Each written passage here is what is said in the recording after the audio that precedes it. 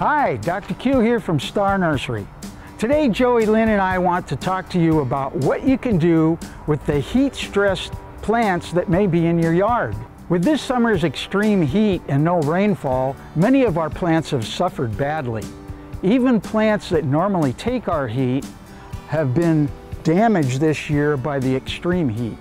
A heat-stressed plant will show signs of wilting and browning, which is a sure sign that water is being lost too quickly. If the roots cannot supply water fast enough to replenish what's transpired or is lost from the leaves, they will scorch and burn. In some cases, the heat may have killed some branches or even the whole plant. The way you can tell for sure if the plant is still alive is to scratch the bark, starting at the top branches.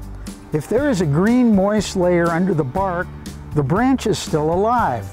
If it is too hard to scratch, dry, or brittle, it will not grow back.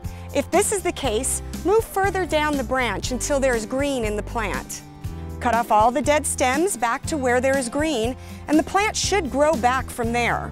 If you cannot find green in any of the branches or the main stem, the plant is most likely dead and should be replaced. With the days and nights cooling down, you should see new growth coming out on the ends of the branches that have survived.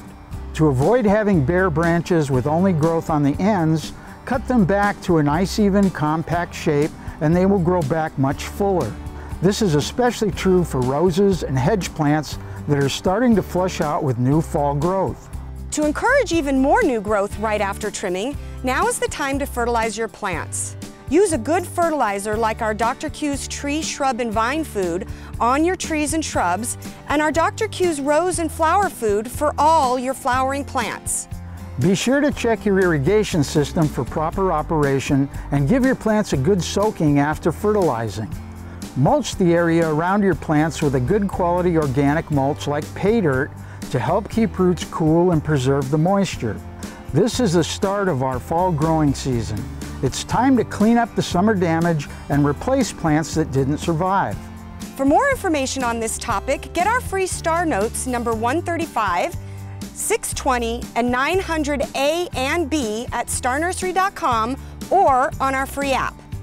And don't forget, we make house calls. Go into your local Star Nursery location or call 702-771-7827 to make an appointment.